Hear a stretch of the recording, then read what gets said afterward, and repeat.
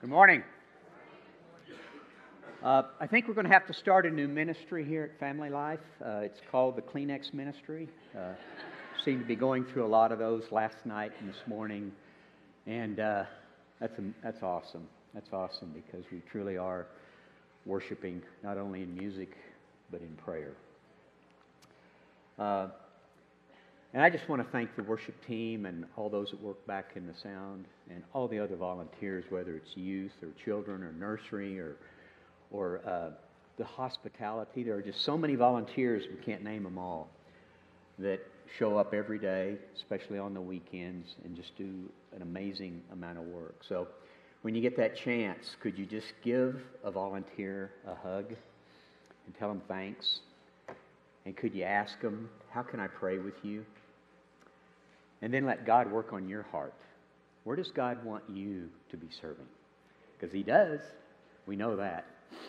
And He will use you, and He wants to use you. And so just let Him have the opportunity to let you serve. I want to welcome all of our visitors. Could we give a big hand for all of our visitors? Thank you for being here with us this morning. And God bless you. I'm not Robbie Ashlock. I'm quite a bit taller than he is. I can bench press a whole lot more than he can. And he had been in Atlanta, but he's here now. I'm what? You're cuter too. Really? I'm not glad. I don't know if I'm glad you said that. But as soon as Robbie walks back in, if it's in the next few minutes, we'll wish him happy birthday because today is his birthday. So, but just welcome. I'm not very smart because I always am telling God, never. I will never do that, God. God, I would never do that. Well, what I'm doing here this morning is one of those God, I would never do that thing. And so I've had to experience this in Brazil numerous times, and we laugh about it because everything I ever said I'd never do, I get to do in Brazil. I don't have to do it, I now get to do it. So from now on, I'm going to start telling God, I never want to go to the South Pacific on an island resort. I never want to go to the Caribbean on a cruise. I never want to do any of those things. And we'll see if God has a sense of humor, which I know He does.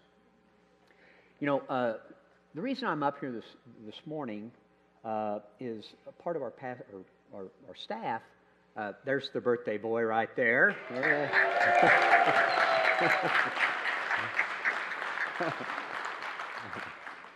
Our staff left early Wednesday morning to go to the Orange Conference in Atlanta. It was easier to get there than it was to come home, because it's my understanding they started to leave Friday afternoon and Friday evening and flights got canceled, and then they go back out to the airport Saturday morning and there's no plane, and then they finally get home last night around midnight or something. So, and for those of you that travel or haven't traveled, that is some of the most exhausting things you can do because you just are out of control. You are completely out of control. And I think it's probably especially difficult for pastors, because you want to choke somebody, you want to scream and holler, you might want to say some words that you're not supposed to say, and pastors can't do that, so their hands were really tied, so they had to just be full of grace. But we're going to talk about travel a little bit here this morning. But before I go there, I just want to say I'm really glad to see Chelsea here this morning. And the reason I'm glad to see Chelsea here this morning is I just kind of figured, here's our staff, and they're in Atlanta, and the flights are delayed, and I know Reagan's going to be cool, and I'm pretty sure Robbie's going to be cool, and I think Brandon's Mr. Peace. But I wasn't worried. I was a little worried about Chelsea. She might have gone crazy on us, and here it is on, the internet, woman goes crazy in the Atlanta airport. So Chelsea, I'm really glad to see you here this morning. And she'll get me back for that too. But we're going to spend some time talking about some of Jesus' travel here this morning, and we're going to be in Matthew 15, and we go to the book of Mark 7, and the story is also in there. But Jesus' travel was interrupted, but that wasn't a surprise to Jesus. But it was most definitely a surprise to his disciples. But in all of that, Jesus presented the opportunity for a Canaanite woman to share. And we get to see an amazing witness from a woman. And at the same time, we get to see a very teachable moment that Jesus had to his disciples. So let me go to prayer. Heavenly Father, we come to you this morning, and we are just fully blessed, and we are completely thankful for where you have us here today as a church. And God, we lift up Dale Travis and the whole Travis family.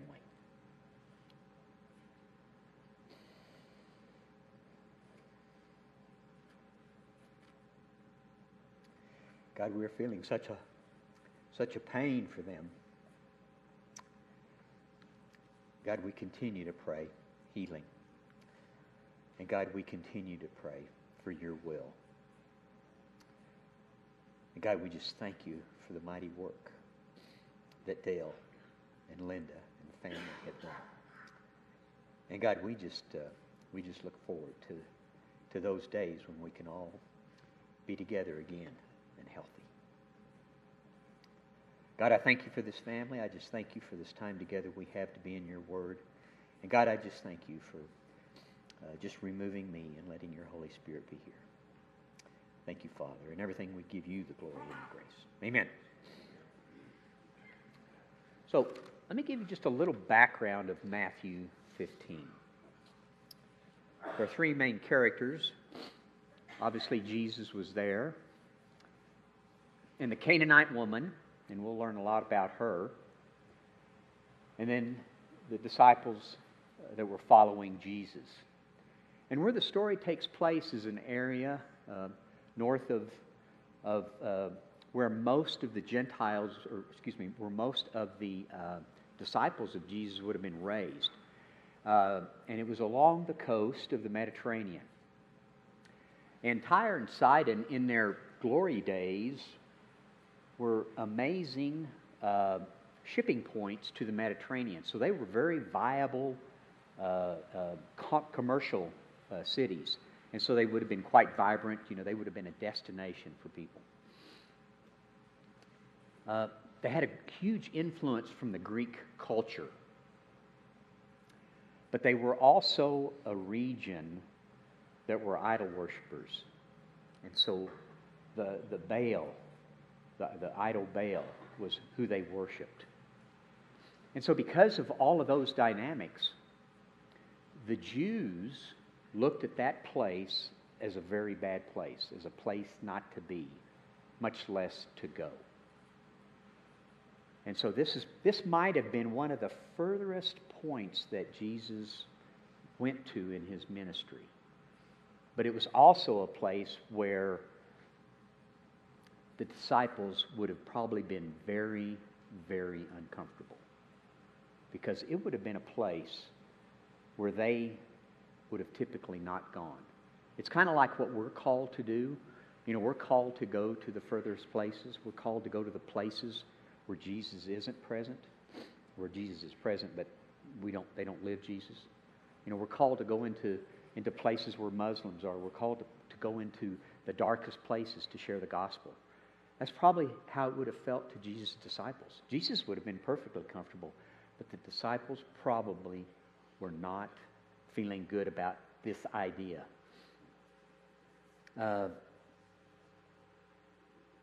But I think what we probably see here is that Jesus was taking his disciples on a little field trip.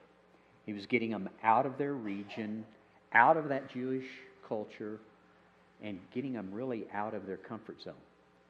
But what we see also, even though this was a region that was full of idolatry in the past and had been very evil, if we go to Mark 3, we get to see that these people were seekers. There were some of them that were seeking Jesus. So when we go to Mark 3:7, Jesus withdrew with his disciples to the lake, and a large crowd from Galilee followed. When they heard all he was doing, many people came to him from Judea, Jerusalem, and Idumea, and the regions across the Jordan around Tyre and Sidon. So they were leaving there and seeking Jesus. So there were believers there. There were followers there. There were people who wanted to know more about Jesus. Some commentaries state that Jesus went here to rest. And if he went here to rest, he was interrupted by a Canaanite woman. So let me read Matthew 15:21 through 28. Leaving that place, Jesus withdrew to the region of Tyre and Sidon. A Canaanite woman from that vicinity came to him crying out, "Lord, Son of David, have mercy on me. My daughter is suffering terribly from demon possession." Jesus did not answer a word. So his disciples came to him and urged him, "Send her away, for she keeps crying out after us." He answered, "I was sent only to the lost sheep of Israel." The woman came and knelt before him. "Lord, help me," she said. He replied, "It is not right to take the children's bread and toss it to their dogs." "Yes, Lord," she said, "but even the dogs eat the crumbs that fall from their master's table." Then Jesus answered, "Woman, you have great faith. Your request is granted." And her daughter was healed from that very hour. Now there's 8 short verses. And the first time you read it, first time you look at it, it's just confusing, you know. We just see so many things going on in here that really don't make sense to us, that how we'd like to see Jesus acting, how we'd like to see the story being told, you know, the dogs, the crumbs. So what we're going to do here for a few minutes is we're just going to kind of peel back in this. And I think as we peel back, we'll see a really interesting personality of Jesus and of the disciples. And we'll see a Canaanite woman who is truly, truly, truly, truly pursuing Jesus.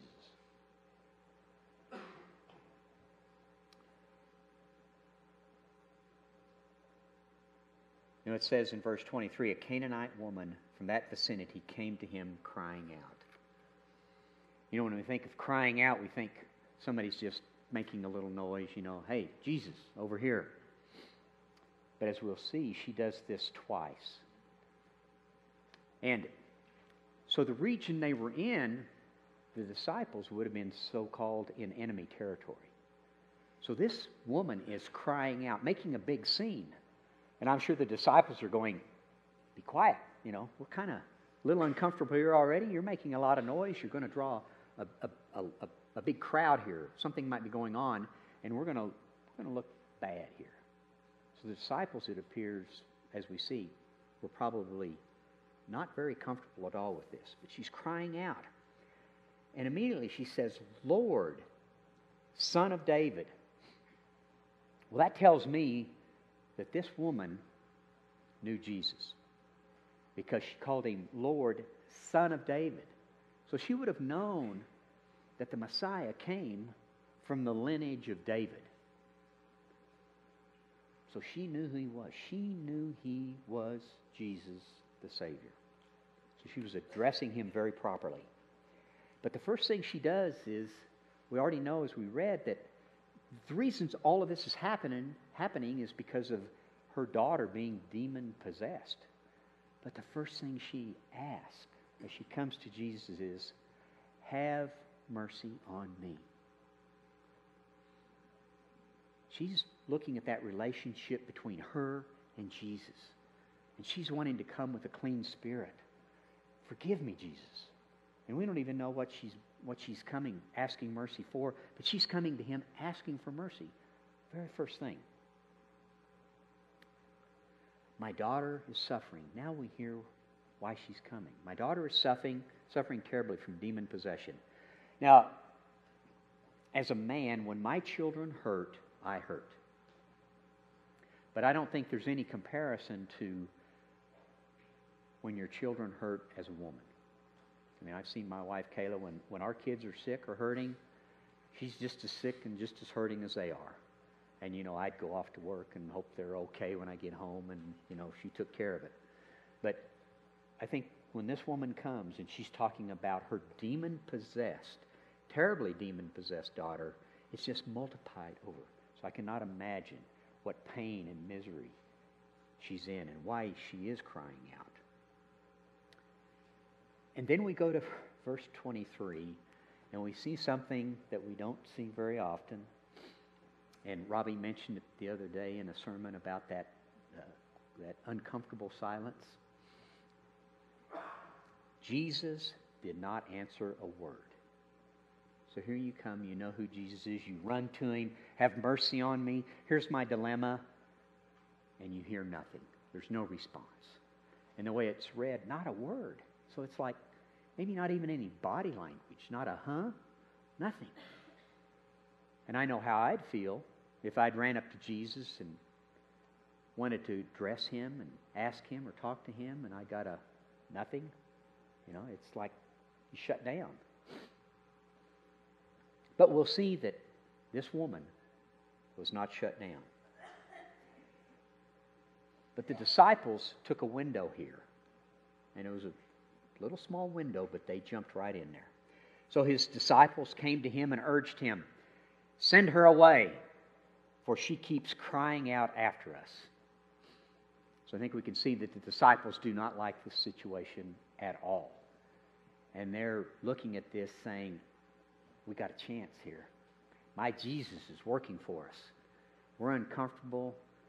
Jesus isn't even speaking to her. Way to go. Ignoring her, Jesus. Way to go. But we don't know what they're really asking. Are they asking Jesus to heal the daughter so she'll go away? Or are they wanting Jesus to just tell her to go away? But I sense the disciples are saying, Jesus, way to go. Quiet her down, make her go away. Either way, cured or uncured. And then Jesus comes right back. In this next verse, sometimes I think we read it and we might think he was talking to the Canaanite woman. No, he's talking to his disciples. And he says, I was sent only to the lost sheep of Israel. When we first see that, we go, wow, where did that come in? Is that a misplaced verse in there? What does that mean? But when we understand Jesus as a Jew, he came as a Jew, and his mission, his initial mission, was to reach the Jewish people to become followers of Jesus. So he came to seek the lost sheep of Israel. That was his initial mission. And so when he said that, speaking to the disciples, they probably once again said, way to go, Jesus. We like what you're saying because you're reinforcing us as the disciples.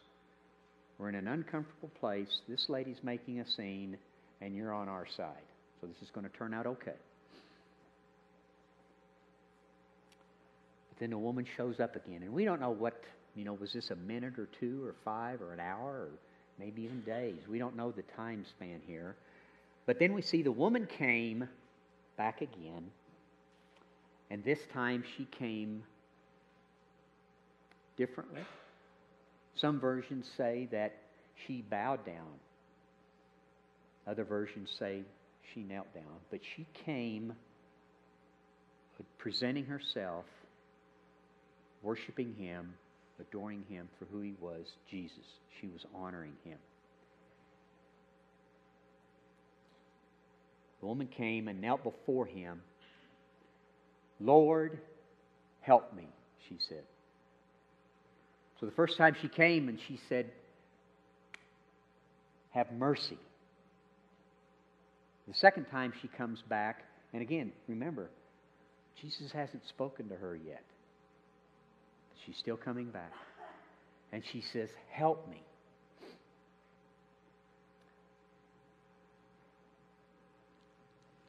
And then He replied. The second time Jesus replied, "It is not right to take the children's bread and toss it to their dogs." And again, we get another verse and we kind of go, now where did that one come from? But when we understand the relationship between the Jews and the Gentiles, the Jewish people sometimes call the Gentiles dog. It's a very negative term, but they would call them dogs. So Jesus said it's not right to take the children's bread and toss it to the dogs. It's not right to take it from those that it's intended for and give it to somebody who it's not intended for. Now, I don't know about your house, but around our house when our kids were younger, we always liked having a dog around because it was kind of how we mopped the floor. So, but in this time, the dog would have been something that would have got just what happened to fall off. It wasn't. It would have been meager. It would have been crumbs. It would have been almost insignificant. But then between verses 26 and 27, something happens. And I think it is exactly what God allows to happen in all of us. And I think we so often miss the opportunity. But it's a chance to communicate with God. It's a chance to talk to Jesus. We're not punished for talking to Jesus. But I think so often we think, I can't go to Jesus with that. I can't talk to Him about that. I can't pray with Him about that. He's Jesus. I'm not. I'm not worthy. But the Canaanite woman tells us, yes, we can talk with our Master. She comes to Him and she says, "Yes, Lord." And she's acknowledging, I might be a dog. I know I'm a Gentile. I know I'm a sinner. I know I'm not worthy of you. So she's submitting. We don't see the word submission or submit, but she is submitting to Jesus right here. So she came to Him and she asked for mercy. She asked for help. And now she comes and submits completely to Him. All of us who know Jesus Christ have done what the Canaanite woman has done. And there may be some in here today who don't know Jesus Christ as your personal Lord and Savior. And maybe the Holy Spirit is tugging on you today. He's talking to you. There's something going on. You hadn't intended to be here. You hadn't intended to be thinking about church today. You hadn't really wanted to think about God today. But maybe the Holy Spirit is tugging on you. Because those of us that know Jesus have gone through the same steps that the Canaanite woman did. We sought mercy. We asked for help. And we surrendered. And until we do that, we can't be filled with Jesus.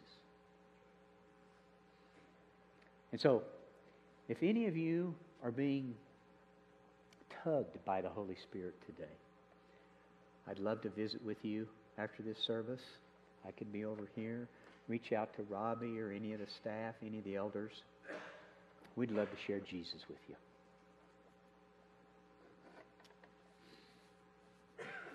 But the lady answers, "But even the dogs eat the crumbs that fall from the master's table. So she's completely submitting to him. She is just saying, whatever. I am yours. Completely. And then Jesus answers her. Woman, you have great faith. Your request is granted. You know, so often I go in prayer seeking something, and I just want the answer. I don't want to go through the trial, through the pain. I just want an answer, and I want it to be my answer. You know, this Canaanite woman came and she made it real clear to Jesus why she was there up front. But she never gave up. She kept coming back to him. But she completely turned herself to him. Whatever he said, I'm convinced she was going to do. If Jesus had said, I'm sorry, I am not going to cure your daughter, I believe that Canaanite woman would have hugged Jesus just as much, because she had sought him through mercy. She asked for his help, and she submitted. And when we submit to whatever God tells us. Not what we want him to tell us, but to whatever God tells us. It's not our choice. That's called submission.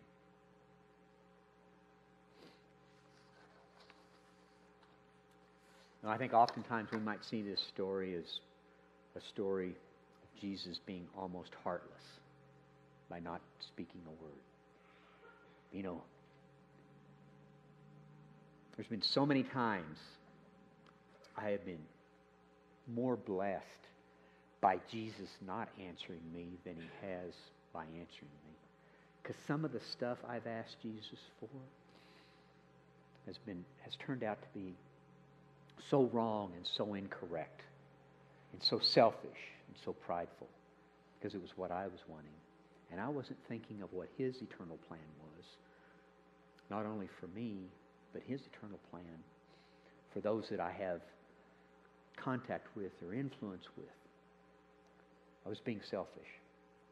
So I'm very thankful sometimes when God does not talk to me, because he is talking to me then.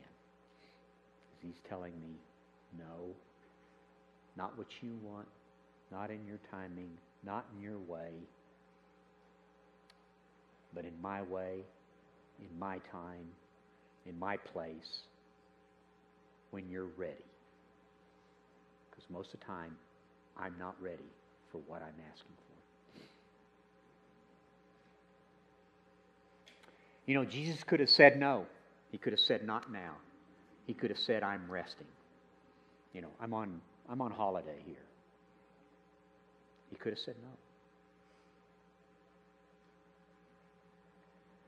But he didn't. Jesus allows us to pursue him. He wants us to pursue him. This wasn't coincidental that the Canaanite woman and Jesus connected. He wants us to be just like the Canaanite woman, chasing after Jesus. And not just when we want something, but constantly and nonstop chasing after Jesus, pursuing him. Jesus also wants to use us as a conduit for him to pursue others.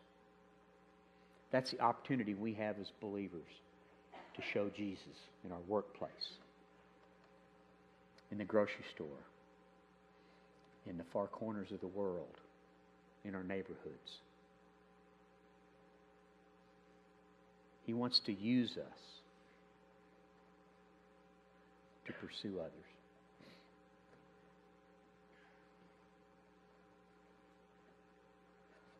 And then when we live in faith, as the Canaanite woman lived in faith,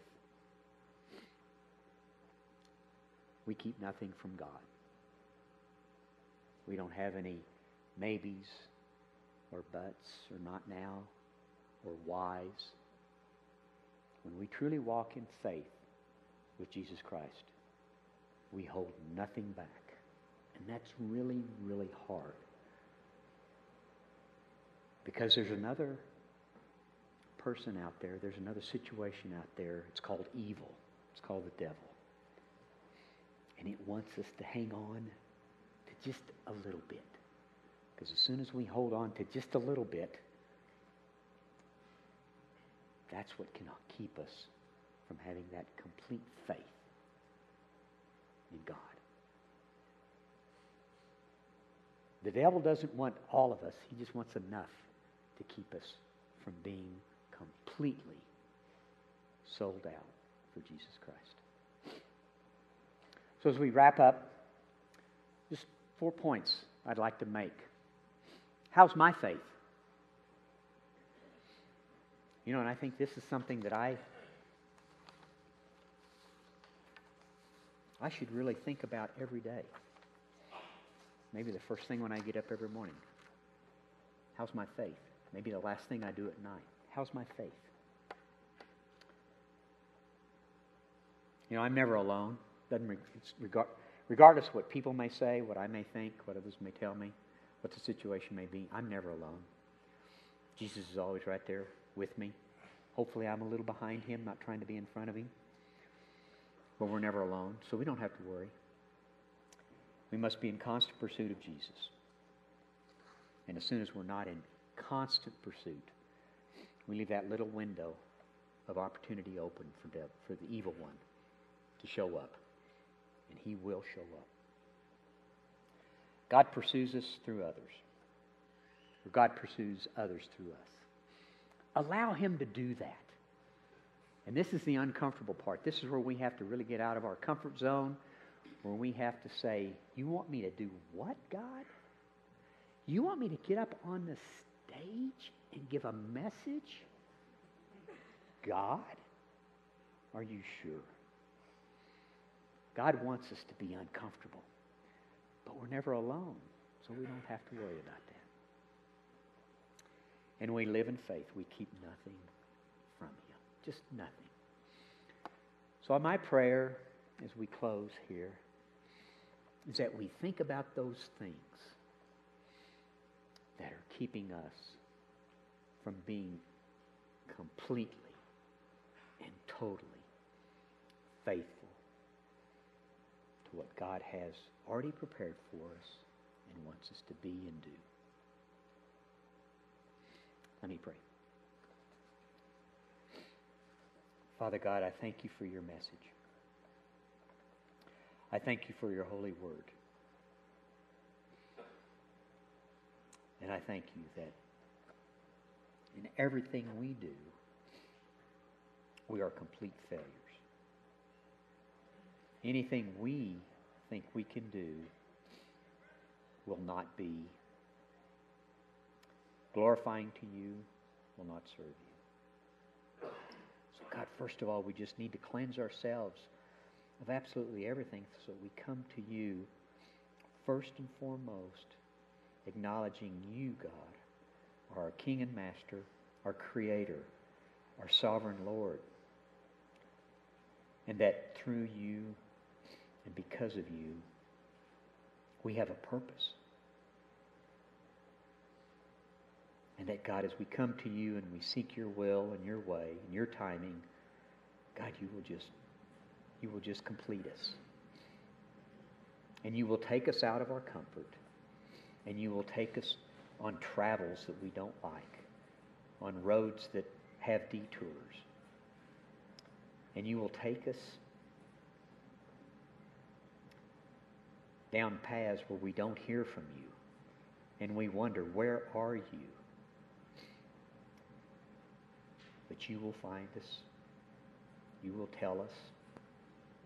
And you will show us. God, I just pray for us to be faithful to you in everything that we do. We thank you for your Son, Jesus, who went to the cross for me because I am a sinner. And I thank you.